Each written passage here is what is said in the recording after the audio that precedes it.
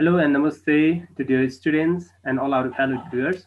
You are welcome back to Teach Nepal. I am Bizur Neupane. Today I am going to present you a new video for Compulsory English Grade 11 new course. Here I am going to present you a video on Trifles, a play by Susan Glaspell. I'll present you the plot summary, then setting, analysis, themes, question answers. So I'd like to request you all to watch the video till the end to get a complete understanding of the lesson.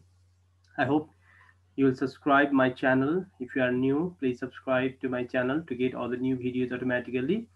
And if you have already subscribed, thank you so much for subscribing my channel. So let me begin. Let me begin with the introduction of the author. This play was written by Susan Glaspell, an American playwright, novelist, journalist, and actress. So, talking about Susan Glaspell, while working as a journalist, Glaspell covered many murder cases.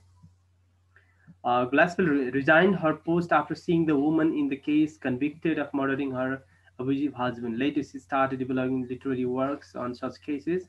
So, this play, Trifle, is based on the murder cases that the writer covered during her profession. Talking about the characters, Minnie Wright is one of the major characters. Minnie Wright is the wife of John Wright, and she is called the murderer, or she's abused for the murder case here. Next is Mrs. Peters. Uh, Mrs. Peters, she is Sheriff's wife, right? And she was there in the investigation team also with Sheriff. She had come to Minnie's house. Mrs. Hill. Mrs. Hill is also one of the major character. She is the neighbor or wife of Mr. Hill, or neighboring farmer of John Wright's family. Other minor characters, though they have great role in the investigation, they are called minor characters. George Henderson, because in the story of this play, right, they play the less important role. George Henderson, Henry Peters, Lewis Hill, and John Wright, these are the minor characters of the story. George Henderson is the county attorney. Henry Peters is local sheriff or the lawyer. Lewis Hill is the neighboring farmer of John Wright. John Wright himself is a murdered person in the play. The setting of the story is John and Minnie Wright's abandoned farmhouse that is abandoned because of the murder there. Nobody can go there except the investigation team. Plot overview, we start with every story and the dramas, they have plot, exposition, rising action, climax, falling action, and resolution. Exposition is the death of John Wright. Rising action, investigation by county attorney and sheriff and some women. Climax, women found some evidences like murdering, the killing of bird. Falling action, county attorney confirmed the murder, but women hid the evidences to save Minnie Wright. Resolution here is Mrs. Hill, Mrs. Peters proved that women are not trifles. They are not useless as the society used to think that, because in comparison to the male there, the females like Mrs. Wright, um, sorry, Mrs. Peters, they found some investigations. जबकि मेलहरूले चाहिँ के एभिडेन्सेसहरू सानो सानो कुराबाट पनि find out गर्न सकिरहेको थिएनन्। त्यो बेलामा चाहिँ वुमेनहरूले चाहिँ यस्तो भएर मर्डर भएको हुनसक्छ भन्ने केसहरू चाहिँ they found out. So after you get the complete summary of the lesson or of this play, it will be easy for you to find out or to talk about the plot overview. So now let me um, lead you, or let me show you the summary of this lesson or summary of this play. It's also called literal comprehension. The play opens on the scene of John and Minnie Wright's abandoned farmhouse, where the investigation team finds unwashed dishes, a loaf of uncooked bread, and a dirty towel on the table. The kitchen looks messy. The county attorney, George Henderson, arrives at the house accompanied by the local sheriff, Henry Peters, and the neighboring farmer Lewis Hale. The wives of the two men, Mrs. Peters and Mrs. Hale, both of whom appear disturbed and fearful, follow the men inside. This is the opening scene of the drama. The sheriff asks Lewis Hale to describe the scene he discovered at the farmhouse the previous day. Before Mr. Hale begins, Mr. Peters reassures the attorney that nothing had been moved in the house since he saw it last time. However, he has sent one of his men ahead to prepare a fire. Explains that he could not have kept one of his men there the previous day to monitor the house because they were too busy.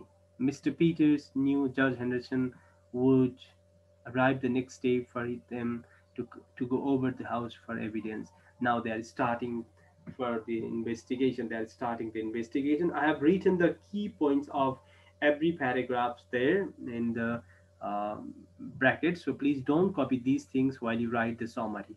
Summary लेख्ने बेला चाहिँ यो copy नगर्नु होला. So फर्स्टमा चाहिँ अब उनीहरूले इन्भेस्टिगेसन सुरु गर्न लागिरहेको छन्, right. County attorney, serif, mister Peter र जर्ज हेन्डरसन लगायत Louis hell, Mrs Peter, Mrs hell, right, सबै मान्छेहरू चाहिँ they gather they in the अब्यान्डन house of mini right John right, and they are now talking about starting the investigation. In this way, they are starting the investigation.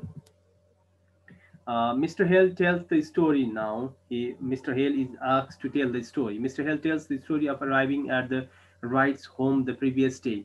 Right, अघिल्लो दिन चाहिँ कसरी आइपुग्यो अथवा के भयो भन्ने कुरा चाहिँ मिस्टर हेललाई सोधिएको छ, and he is starting the story there. He had been hoping to convince John Wright to invest in a party line telephone. Party line टेलिफोनमा invest गर्नको लागि चाहिँ उसले जोन राइटलाई भेट्न खोजेको हुन्छ with him, and thought maybe it would help to ask him in front of his wife, though he acknowledges that John paid little attention to what his wife wanted. Actually उसको वाइफको अगाडि नै सोधौँ न के हुँदो रहेछ. यद्यपि जोनले चाहिँ उसको वाइफले भनेको कुराहरू चाहिँ त्यति ध्यान दिँदैन, त्यही पनि सोधौँ भनेर सोचिरहेको छ. इट सोज जोनले चाहिँ आफ्नो वाइफले भन्ने कुरा त्यति सुन्दो रहेछ भन्ने कुरा पनि बुझिन्छ. Mister hell अराइभ्ड at the house and found mini right sitting there in her rocking chair. As it is shown there in the picture, rocking chair ma basiरहेको. He described her as looking out of sorts. Mr. Hale asked to see John. के म जोनलाई भेट्न सक्छु भनेर चाहिँ उसको वाइफलाई mini rightly सोध्यो. And Minnie told him that he could not because John was dead. न John मरिसकेको छ, तिमी भेट्न सक्दैनौ भने.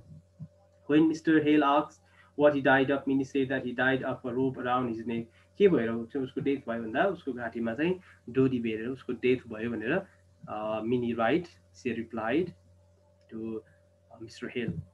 Mr. Hill now he tells Mr. Hill tells them that he had called one of his men or friend and went upstairs and found John Wright's dead body. त्यसपछि ऊ माथि गयो र चाहिँ अपस्टेयर्समा माथिल्लो तलामा चाहिँ जोन राइटको डेड बडी भेट्यो. After seeing the body his first इन्स्टिन्क्ट was to remove the rope. होइन, फर्स्ट चाहिँ उसको इन्ट्रेस्ट अथवा पहिलो के गरौँ भन्दा चाहिँ उसले रोप हटाउँ सोध्यो. बट उसको friendly क्याउसन him not to touch anything and to preserve it as evidence. But उसको साथीले चाहिँ उसलाई त्यसो नगर, यसले चाहिँ एभिडेन्स हुन्छ, यो एभिडेन्सको लागि चाहिँ प्रिजर्भ गर्नुपर्ने हुन्छ. So nothing to do at all they had there. Before leaving, he questioned Minnie Wright about who killed her husband. Right, उसले लिभ आफ्नो छाड्नुभन्दा अगाडि चाहिँ कसले मर्डर गर्यो भनेर सोध्यो. She said that despite having been sleeping in the same bed with him, she didn't wake up when it happened. होइन, एउटै बेडमा सुत्यो भने उसलाई केही थाहा भएन अथवा म चाहिँ बिउजिएन भनिरहेको छ. The county attorney asks what Minnie did when Mr. Hale sent for the coroner to question her. Right, Mr. Hale says she stayed quiet. होइन, जब चाहिँ तिमीले चाहिँ क्वेसन सोध्यो अथवा तिमीले उसलाई भेट्यो कस्तो देखिन्थ्यो अथवा what was her expression. But when he mentioned that he had originally come to ask about putting in a telephone, Minnie laughed and looked fearful. होइन, जब चाहिँ टेलिफोन पार्टीमा अथवा टेलिफोन पार्टी लाइनमा इन्भेस्ट गर्न आएको भनेर उसले आफ्नो कुरा राख्यो. Then mini laughed and C got fearful. In this way यो प्याराग्राफमा अथवा यो स्टेन्जरमा हामीले के बुझ्यौँ, सरी यो paragraph, not stranger. Mr. Hale starts telling what Mrs. Wright told him to. Right. So next here, George Henderson asked Mr. Peters if there is anything in the kitchen that could point out any motive for killing John Wright. होइन, केही किचनमा त्यस्तो केही छ कि जसले गर्दा John राइटलाई चाहिँ मर्डर गर्नको लागि चाहिँ त्यसले चाहिँ इन्करेज गर्यो भन्ने कुराहरू अथवा उसले चाहिँ help गर्यो. Right, but the sheriff dismisses the scene as being अनइम्पोर्टेन्ट, तर सेरिफले लयरले त्यसलाई डिसमिस गर्दा त्यति इम्पोर्टेन्ट छैन भनेर, as being only kitchen things होइन, त्यो किचनमा हुने कुराहरू मात्र हो, त्यस्तो केही छैन भनेर. The county attorney डिस्कभर्स that the mess comes from मिनिज क्यानिङ jar, right. The mess means smell comes from क्यानिङ jar of fruit. त्यो फ्रुटको जार खोलेर राखिरहेको थियो, विच हेभ एक्सप्लोडेड होइन, बाहिर चाहिँ पोखिएर यत्रतत्र भएको थियो, that was smelling. Mrs Peter says that C new mini was worried about this happening when it turned cold, and her husband laughs over a woman worrying about fruit when she has hell for murder. Mr. Hell says women are for used to worrying about over the trifles. This is the women's who worry. So here is यहाँसम्म चाहिँ हामीले के discuss गर्यौँ भन्दा अब investigation सुरु भयो र उनीहरूले किचनमा गएर केही त्यस्तो केही छ कि भनेर काउन्टी एटोर्नी, सेरिफ र हेलले चाहिँ उनीहरूले हेर्न थाले. बट किचनमा त्यस्तो केही कुरा छैन भने, but there was can of fruit jar, right, or their juice, but it was open, or it was exploding, and a smell was coming from there. And the important thing that I have underlined here, that is women are used to worrying over trifles. Means trifles here means useless things. भनेको वुमेनहरू चाहिँ सानो सानो कुराहरूमा नि useless कुराहरूमा पनि उनीहरू चाहिँ आतिन्छन्, फेयरफुल हुन्छन् भन्ने कुराहरू चाहिँ गरिरहेछ, right? So this might be somehow the perception towards women. George Henderson then looking over the maze in the kitchen and noticing in particular the dirty towel, says Minnie seems to be a poor housekeeper. George हेन्डरसनले मिनीलाई चाहिँ towel पनि त्यति नधोएको, सफा नभएको, poor house किपर होइन, house keeping त्यो घर सरसफा गर्न नजान्ने लेडी रहेछ भनेर उसलाई चाहिँ त्यो वेबाट हेरिरहेको हुन्छ. Mrs hell स्टिफली points out that there is a lot of work to be done to keep a farm house running होइन, त्यहाँ धेरै कुराहरू गर्नुपर्छ फार्म हाउसमा, अनि कसरी चाहिँ मिसेस राइटले भ्याउँछ भन्ने कुराहरू सबै काम गर्न. The attorney एक्युजेस Mrs hell of being loyal to her one sex होइन, or at least to her friend. तिमी आफ्नो साथीलाई अथवा आफ्नो महिला वर्गलाई चाहिँ जोगाउन लागिरहेछौ भनेर मिसेस हेललाई चाहिँ एटर्नीले, county attorney भनिरहेछ, right. But Mrs. Hale explains that she has rarely seen Minnie Wright over the last few years. तर मैले दुर्लभ कहिलेकाहीँ मात्र देख्ने गरेको छु. She explained that she was busy and that the Wrights' home never seemed very cheerful to her. होइन, उसको घर पनि त्यति उसको लागि चाहिँ ह्याप्पी अथवा त्यो इन्भाइरोमेन्ट पनि त्यति राम्रो थिएन भनिरहेको छ. When the attorney questions her further, she assures him that she was not saying anything negative about John Wright. होइन, जोन राइटको बारेमा मलाई नेगेटिभ केही भन्नु छैन, तर मिसेस राइट पनि ह्याप्पी थिएन भनेर पनि जान्छ. This was somehow a type of domestic violence that Mrs right अथवा मिनी राइट वाज ह्याभिङ होइन. घरमा चाहिँ त्यस खालको टर्चरिङ इन्भाइरोमेन्ट अथवा अलिकति हिंसात्मक थियो कि भन्ने कुरा, अथवा मिसेस राइट ह्याप्पी थिएन भन्ने कुराहरू गरिरहेछ. Now here this paragraph it talks about condition of women. Mr. Peter asks Judge Henderson if his wife can collect a few items to bring to Minnie Wright in jail. होइन, mini राइटलाई जेलमा के लगिदिनु पर्ने हुन्छ, like क्लोथहरू, त्यसको लागि चाहिँ mister पिटरलाई चाहिँ जर्ज हेन्डरसनले सोधेको हुन्छ. मिसेस पिटरलाई केही कपडाहरू खोजिदेऊ भनेर सोधिरहेको हुन्छ उसको आफ्नो रुमबाट.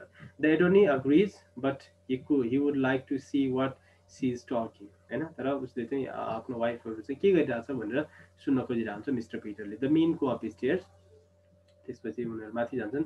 Mrs hell is upset over the main coming into mini space and अक्युजिङ her of being a pore house किपर होइन.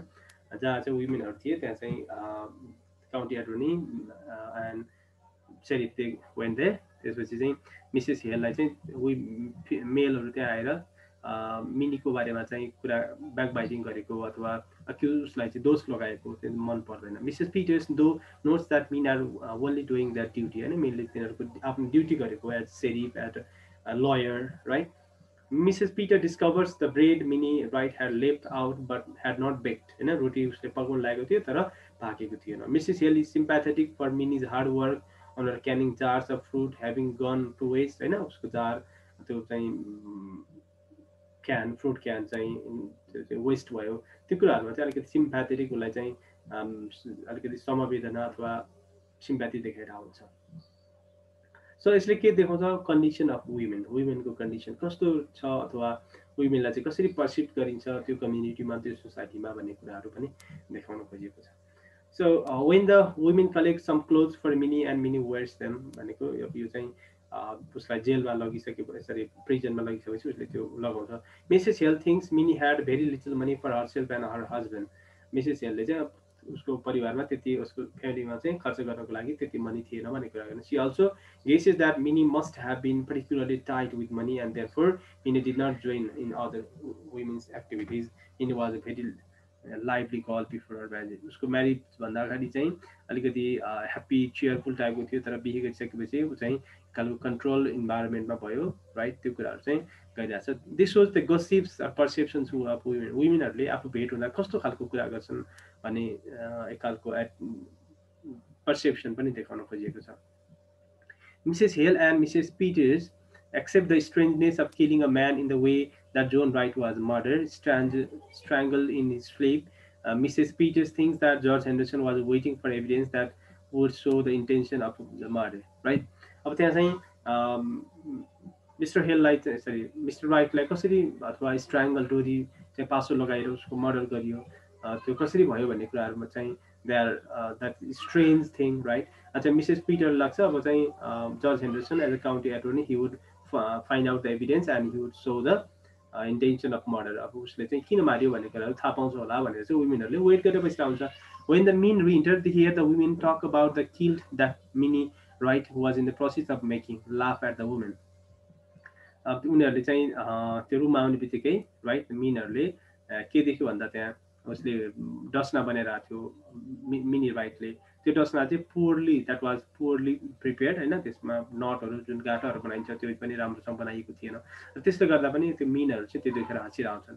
The mean go out to the बार्न भनेको बाहिरतिर हाउसको, right.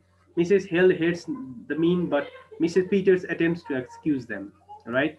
By observing the poorly sewn quilt, the woman thinks that Minnie must have been nervous or upset. So आफ्नो लाइफमा happy नभएको जसले गर्दा उसले चाहिँ आफ्नो वर्कहरू चाहिँ राम्रोसँग गर्न नसकेको कुराहरू गरिरहेछ, right. While packing up the clothes to be taken to jail, Mrs. Peters sees an empty bird cage in a cupboard. The cage is broken, the door is pulled roughly apart. This shows that Mrs. Wright might have killed the bird, which was the only friend of Minnie. Minnie used to sing with the bird when she used to be lonely. Mrs. Hale regrets not visiting Minnie because Mr. Wright was a hard man and Minnie needed some support from others. So this shows यहाँ एउटा bird मारिएको छ, जुन bird चाहिँ Mrs राइटको अथवा mini राइटको friend थियो. र त्यो बर्डलाई चाहिँ यहाँ mister right John rightly murder गरेको अथवा त्यसलाई मारेको भएर उसले चाहिँ मिसेस राइटले त्यो वेमा आफ्नो हस्बेन्डलाई त्यसको रिभेन्ज लिनको लागि मर्डर गर्यो भन्ने कुराहरू पनि बुझिन्छ. Mrs hell tells Mrs. Peters that Minnie before marriage was a sweet and timid girl but changed when she married Mr. Wright into a timid and unhappy woman. Mrs. Hill discovers a dead bird in a fancy red box. The dead bird's neck is twisted. The woman hide the dead body of the bird and tell the men that a cat might have eaten the bird. होइन, उनीहरूले चाहिँ त्यो dead body देखाएन, किनकि त्यो dead body देखायो भने चाहिँ त्यहाँ त्यसले अर्को एक खालको क्ल्युज अथवा मर्डरको क्ल्युज देखाउन सक्छ भनेर. बिकज वुमेनहरूलाई चाहिँ त्यो मर्डरको क्ल्युज लुकाउनु छ उनीहरूलाई, because they want to save there gender or there sex. It means they want to save mini राइटको क्ल्युजहरू उसले मर्डर गरेको रहेछ भने पनि उसलाई चाहिँ जोगाउनको लागि खोजिरहेछ, right. Mrs. Hale thinks that Mr. Wright must have killed the bird in his anger. So women have found the evidences of the murder, but they hid it. उनीहरूले चाहिँ त्यसलाई लुकाएका छन्. When Mrs. Peters reminds Mr. Hale that the law has got to punish crime, होइन, Mrs पिटर्सले चाहिँ Mrs हेललाई चाहिँ के भन्छ, लले चाहिँ क्राइमलाई पनिस गर्नु पर्यो नि, right. Then what is the crime? Mrs hell questions who is responsible for not visiting the isolated girl mini and who is going to punish that, होइन, उसलाई भिजिट नगर्नु कसको गल्ती हो? That is the problem of the society, the right society is responsible. Mrs. Hale says that she should have known Minnie needed help because all women go through a different kind of the same thing, होइन. सोसाइटीमा प्रायः सबै वुमेनहरूको त्यस्तो खालको problem हुन्छ, त्यो भएर she should have been visited. Finally, George Henderson confirms the murder but doesn't know the motive or reason for killing John Wright in such a strange way. Finally, John Wrightको मर्डरको चाहिँ they confirmed the murder, right, or they found the murder, होइन. Murder चाहिँ mini right नै हो भन्ने कुराहरू चाहिँ थाहा भयो, but they didn't know the motive or reason for killing this. जुन कुरा चाहिँ पहिल्यै वुमेनहरूलाई पहिले चाहिँ Mrs right sorry Mrs hell र मिसेस पिटर्सलाई त्यो कुराहरू पहिल्यै थाहा भइसकेको थियो, but they did not tail that to the mean, होइन, मिनहरूलाई त्यो कुरा त उनीहरूले भनेनन्। The attorney wants to go over everything staying in the house for some time.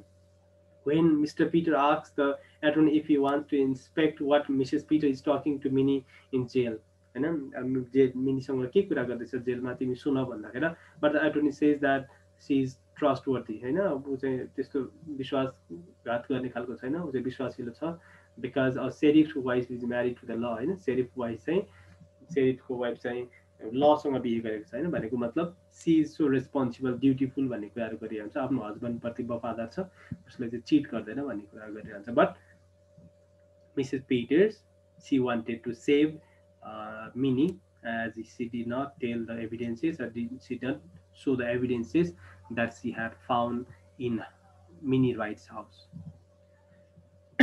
So here, sorry, we go through the analysis. Analysis is really important to write a summary and the question answers also. This play primarily examines the wife-husband relationship. It also explores how the patriarchal society controls and dominates women. Examining the play from a feminist point of view justifies the murder as the ultimate solution.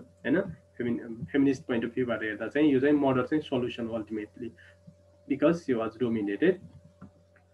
This was a messy kitchen where the evidences, right?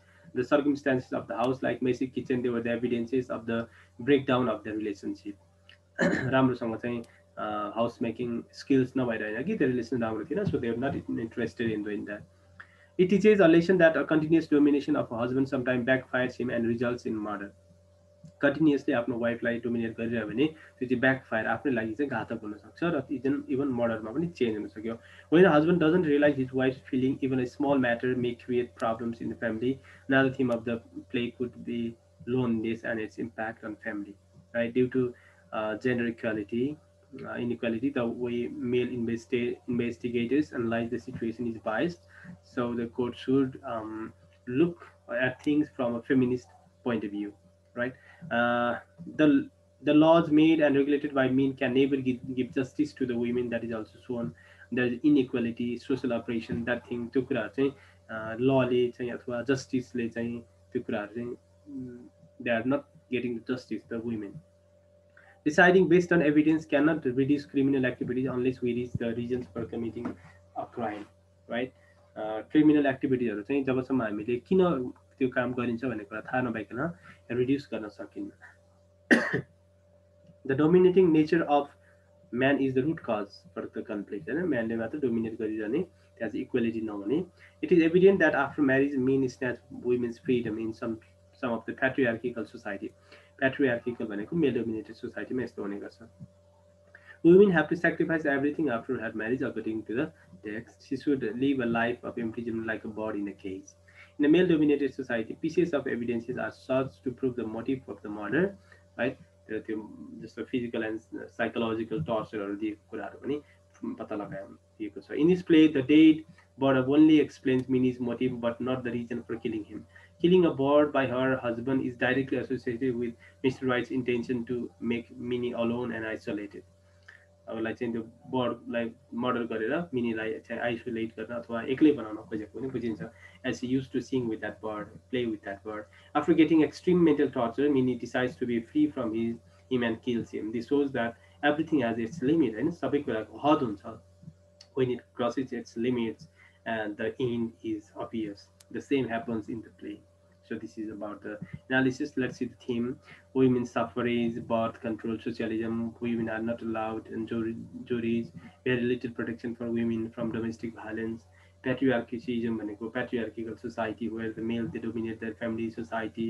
Right, domination, crime as a result of oppression or suppression, justice, custos of justice, then a system, and overall gender discrimination. Also, these are the overall themes of the story.